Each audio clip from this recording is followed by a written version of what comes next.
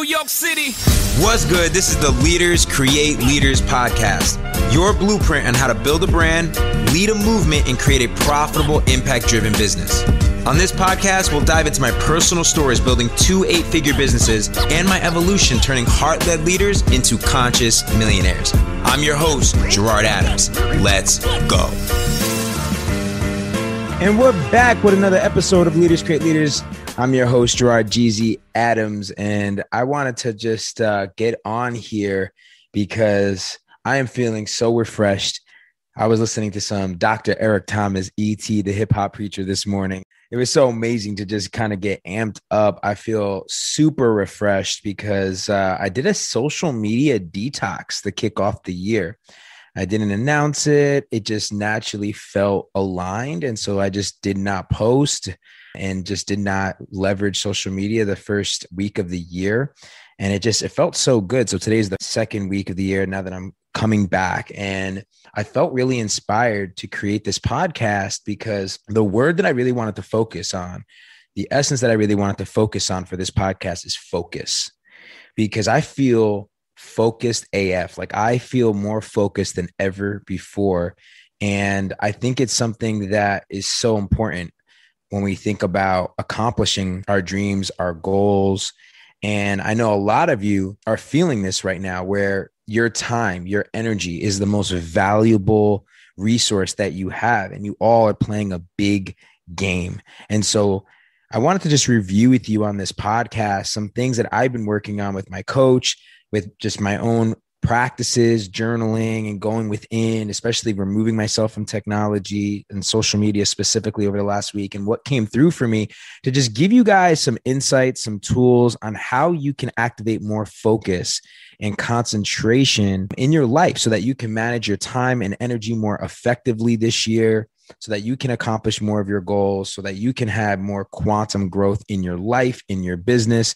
And so I just wanted to dive into that. And so the first aspect that I have realized is so important for me when I think about focus is the ability to learn how to say no, because I know that is something that I've struggled with personally over, 2021 and just over the years. I just genuinely care to have people in my life feel seen, to feel heard, to feel valued. And I just realized, I don't know if you've ever felt this way, but I just felt like my attention was getting spread out everywhere. And this inner people pleaser in me in the past would always just want to please everyone. And it really created a sense of overwhelm, a sense of sometimes even anxiety or fatigue, because I was having my energy go to so many projects, so many people, so many things. And so what I realized is that cultivating your no is one of the most important traits that you can build as a leader, as a conscious leader. And honestly, when you start to learn how to say no effectively, right, and not look at it as that you are going to disappoint anyone or that someone is going to look at you a certain type of way as like selfish or whatever, you actually realize that the people that are really your people, they will admire the fact that you are able to say no effectively and that you are really truly honoring what is in your highest alignment. And so in order for you to start saying no more, you have to realize that, and this goes with throughout the entire episode, right? It's about the process, because a lot of the times in life, when we get clear, especially in a new year, like when you're so focused on like, what are my big goals for the year? And if you haven't done that yet, I highly recommend doing that, right? And just getting clear, like, what are these big goals that you have for your health, for your finances and for your business, for your family, for your friendships, and just all these different areas of your life. But as we get so focused on these goals, a lot of times we're looking at the outcome. And the truth is that you should be looking at what is the process for that goal. And so the process of how to say no so that you can activate even more time and energy towards the things that matter to you in this season, in this chapter of your life, is really important. And so the first thing that I highly recommend that you do, take out a piece of paper and pen, or when you get home, make this a priority for the next time that you're able to create space and journal. And I want you to reevaluate your values. And I know that this is just something that we all do as leaders and as entrepreneurs, but I really have found reevaluating my values each year as such a powerful tool, because the truth is that you're not the same person as you were a year ago. And so the things that are important to you have shifted. Your priorities have shifted. I mean, for me, I'm becoming a father, right? Like my daughter could be born like at any moment. Like I'm so stoked. Like my daughter can be here any moment. Ashley is officially in that zone right now where she could be born. If she was born early, she could be born, 3 weeks early, 2 weeks early. And so her due date is actually in the mid-February, but it could happen any day now. And so just the version of me last year versus the version of me this year has shifted. And so with that, my values have shifted. And so I want you to think about, what are those values for you right now that are super present and that are super important to you? And I recommend choosing at least 5 and try to stick to 5. A lot of times I've done this and I've gone to like 7. Sometimes I've even gone past 7. Like it's too much. Like pick a solid 5 that you can really remember. And I want you to write them down and I want you to put them where you can see them. During Q1, especially, like just keep them near your desk, keep them next to where you go to sleep, keep them in the bathroom, like when you get out of the shower and you just like see them on a post-it. Like I want you to really, really sit with those values, describe those values, define those values, because at the end of the day, it's about embodying those values and being clear as to what those values truly are at the core, so that when you go to make decisions and someone reaches out to you about the next opportunity, the next golden opportunity, that's this next shiny object, you can really just sit with and say to yourself, beyond just the financial gain or the potential, like, does this really align to my values? Or does this person really align to these values? Right. And so that's a huge tool. The next tools that I use other than my values is a huge one, is the vision. And so if you had not yet, like really describe what the vision is for you this year. And so just the more polarizing, the better, but just really writing out, what is that vision of what you're generating, what you're committed to creating in 2022. And so that way you can really understand that some of the greatest leaders in history that have become the most successful, and the ones that I've interviewed, the billionaires, right? They weren't doing crazy amount of different projects. Like they were really focused on being great and on one vision. And that vision can be huge. That vision can incorporate a lot of different things, but it was all under one vision, one mission. And so like really write out, what is that vision that you have for this year that's going to align to your like 10-year legacy plan? And so whenever these opportunities and people come to you, like, does this align to that vision? And then the next 2 tools are your calendar and an assistant. Like this is a game changer. Like you got to leverage your calendar. It, really take some time to audit your calendar and just rethink how you're managing your time on that calendar. And that's something that I've done and that I'm experimenting with now, where it's like, there's only a specific day that I want to be taking calls with clients. There's only a specific day that I want to be taking meetings and doing research for investments and with my business partners. There's a certain day that I do these podcasts, that I create content. Like I'm being very specific on when I'm going to shoot content. There's a specific day where I literally just want to be writing my book and I want to be doing research around ancestral leadership. And I want to be going deeper into understanding my methodologies and philosophies and studying history and just going deeper into my mastery so that I can bring more value to my clients and into my containers. And so each one of these things I get to schedule in my calendar.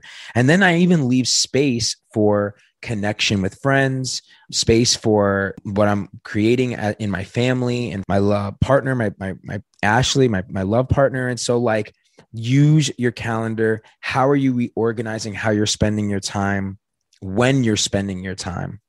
And then last but not least, an assistant.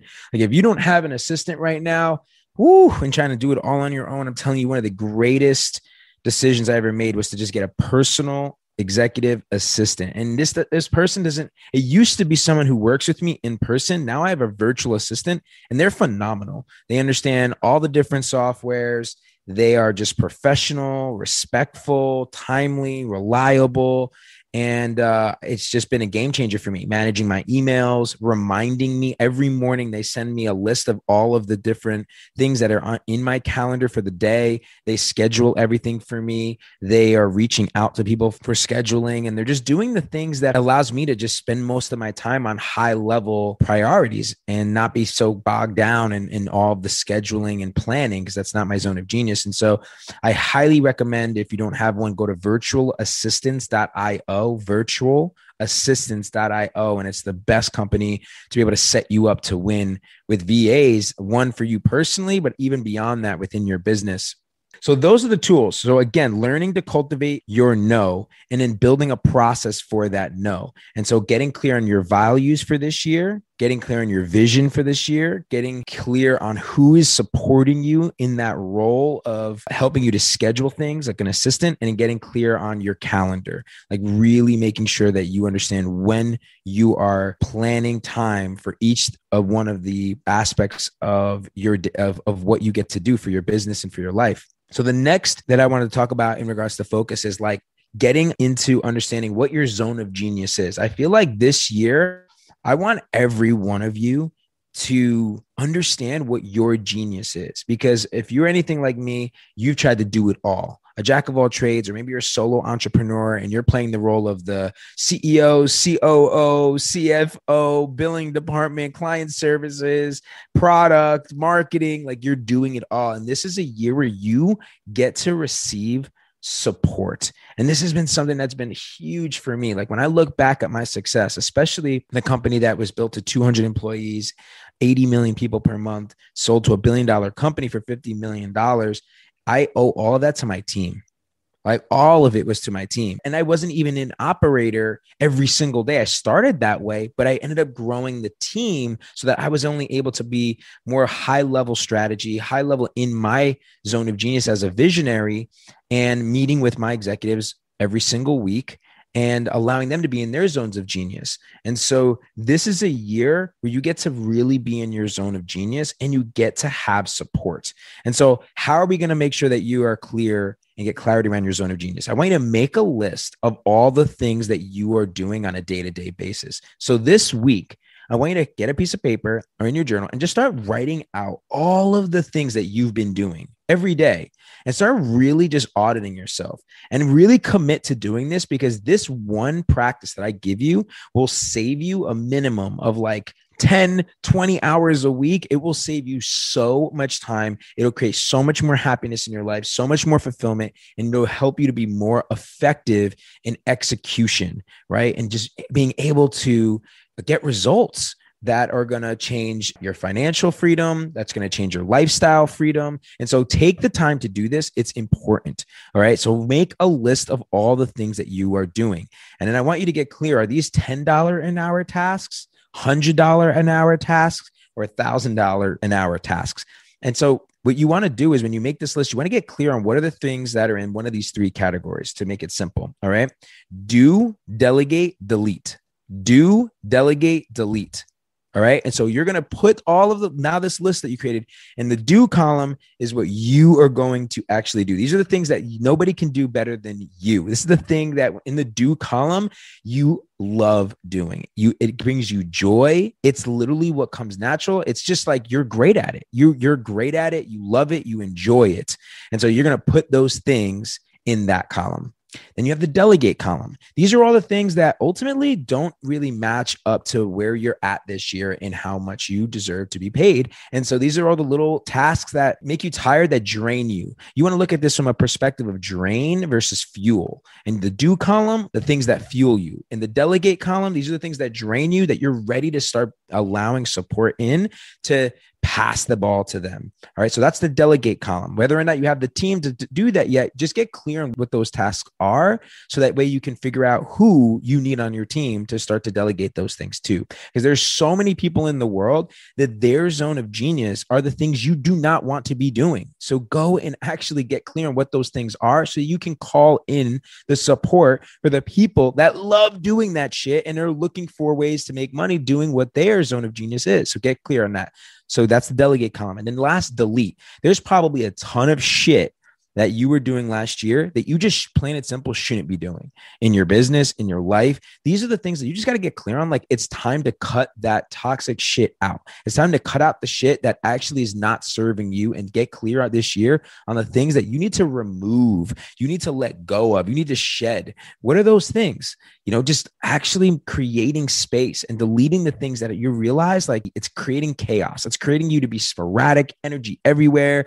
It's draining you. It's not aligned to the vision. It's not aligned to the values. So boom, delete it. And it's going to feel so good, because once you delete and get rid and close those tabs that you've opened and kept open on your damn computer for the last year, it's going to create so much space. And in that space, it's going to get filled with purposeful priorities that are going to align to your goals. And it's going to feel so good when you create that space, because that means the right people are going to fill up that space that are meant to support you, the right opportunities. And you're just going to notice, like, all of a sudden you're manifesting like true alignment. And that's going to create so much happiness in your life and fulfillment and flow and ease and grace and execution. Again, just like seeing results.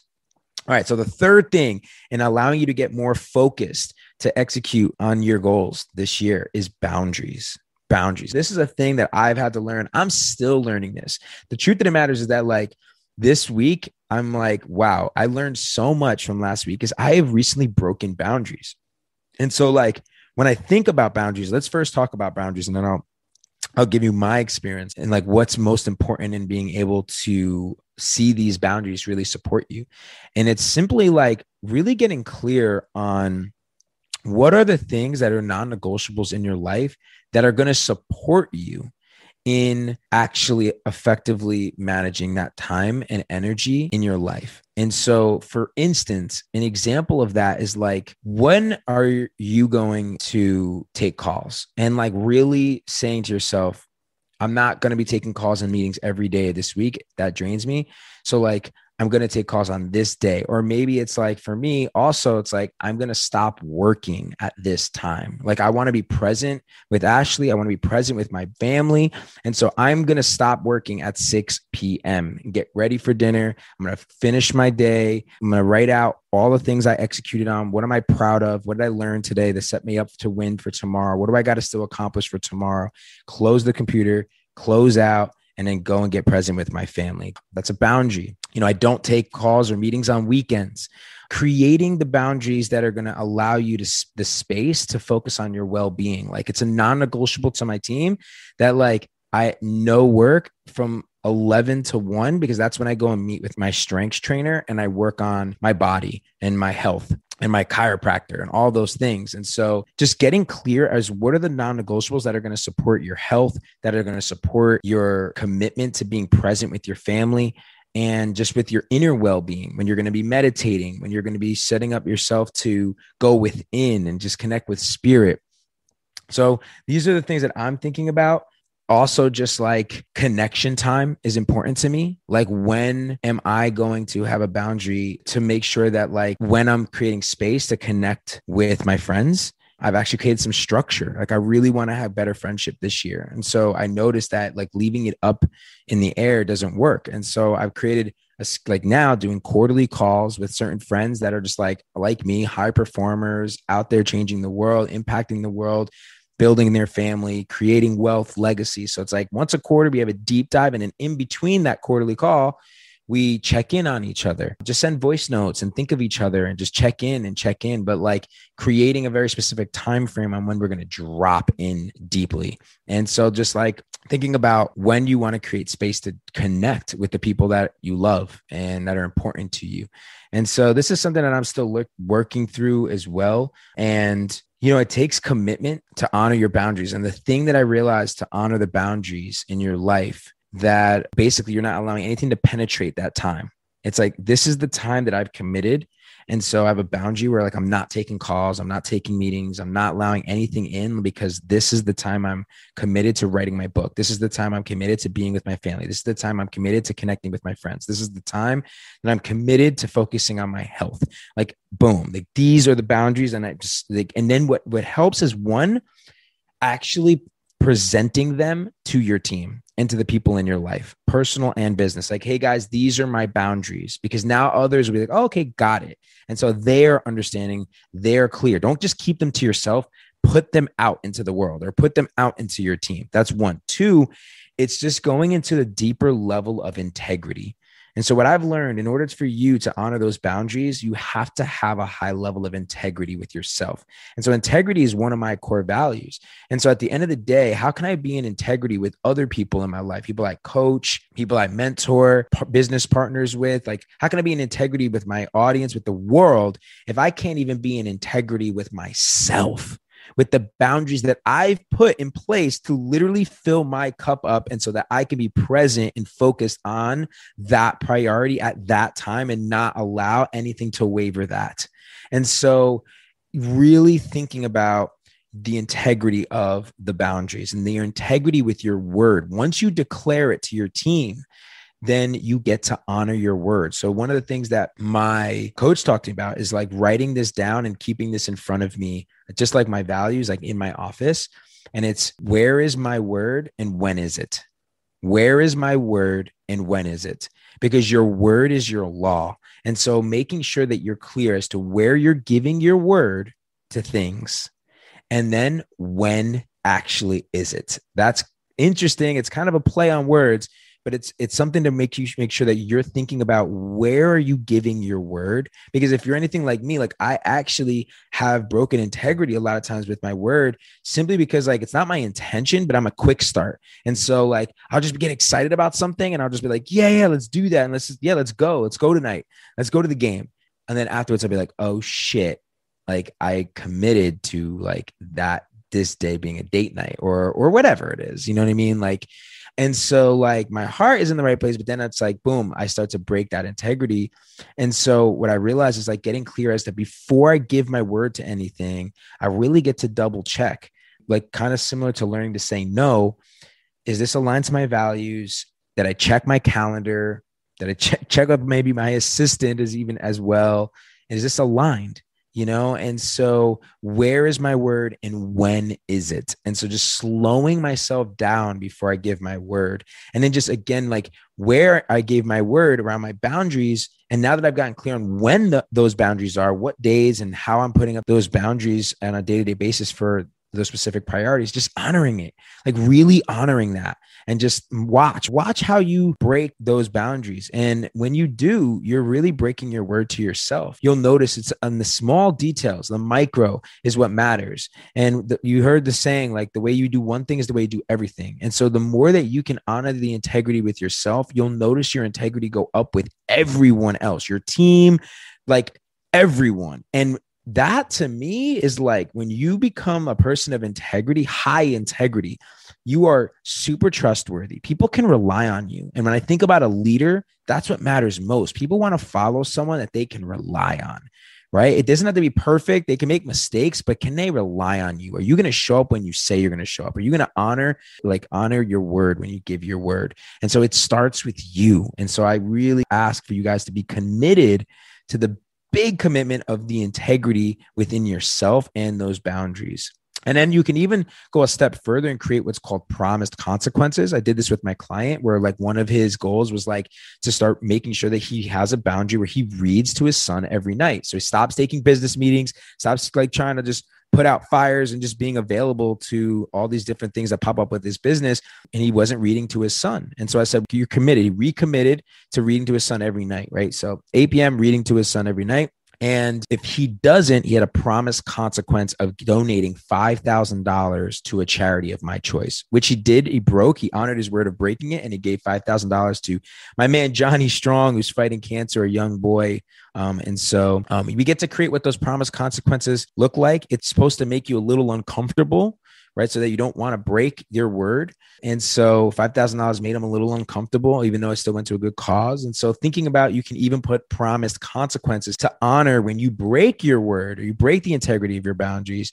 What is that promised consequence that you have to do? And so sometimes it could be like actually removing something. So like, let's say you drink coffee every morning. It could be like, if you break the boundary of not honoring something that you committed to, you don't drink coffee for a week. And so you remove that from your life. or you can't use social media for a week, or you can't watch Netflix for a week, or whatever. Removing something that's going to make you feel uncomfortable because it's like something that you really enjoy. So like that's something that you can do as well. So like really honoring the integrity of your boundaries. And I just want to end with this, guys, that you guys are worthy of support. You're worthy of receiving support in your life and truly just being focused on what is the most valuable place to put your time and energy, being in your zone of genius. And so with receiving that support, I want you to understand that in order to receive support, you got to have faith and you got to have trust. And so that means you have to start to trust yourself. You have to start to trust people. And that means having faith. And faith is like an even higher level of trust, like an unwavering high level of trust and spirit. And I used to believe that's like trust is earned, not given. And my coach helped me reframe that, you can grant trust and then just observe people. And then based on their actions, you can then remove them. But really granting and learning that like you get to have team, both a personal team and a business team. Like my team now is going to a whole nother level. When I think about the expansion that I'm committed to for my vision this year, I realized that, like I said in the beginning of this podcast, like it all comes down to team. And so in order for this to work, I have to trust my team. I have to have faith in my team. I have to empower my team, and I have to be willing to receive support. And in order to receive support, it means I got to be able to let go of some control. And so that is a practice that I want you to think about, allowing yourself to almost trust fall, maybe do a trust fall with someone in your life and just allow them to catch you and know that you are supported by God, by spirit. And then, God is bringing so many dope resources into your life. When you create the space, when you start to delete the things and get clear on what you want to delegate and clear on what you get to do, and you're clear on your values, clear on your vision, clear on how you're going to manage your time effectively with your calendar, like God will bring in the right people and resources to support you in achieving and manifesting those goals, period. As long as you create that plan and you're clear as who you get to be in the plan and you start embodying those values and being that leader, I'm telling you right now, you will have the right people around you that you can trust and that, will support you. So know that you're worthy of that. And so I hope this podcast was valuable. All I ask is you guys subscribe, share it to your stories, tag me, share it with your friends. It means the world to me. Thank you for being on this journey with me. One of the next podcasts, I want to be diving into wealth, legacy wealth. It's something that I'm really focused on this year. So I'm stoked about that. Let me know if this podcast was dope and valuable. Subscribe and go up level your focus and go execute on those goals and in that vision that you have for this year. Play a big game because you're here to play that big game. And so walk in wisdom, be the leader. It's your host, Gerard Adams, Leaders Create Leaders. We out. Peace. Yo, tribe, thank you so much for taking time out of your day to untangle more wisdom and gain clarity so that you can focus in on leading your movement. If you feel a connection to this audio experience, share it with your friends and please leave us a review. If you share your review and tag Leaders Create Leaders on IG, you'll enter into our weekly giveaway. Always remember, leaders create leaders.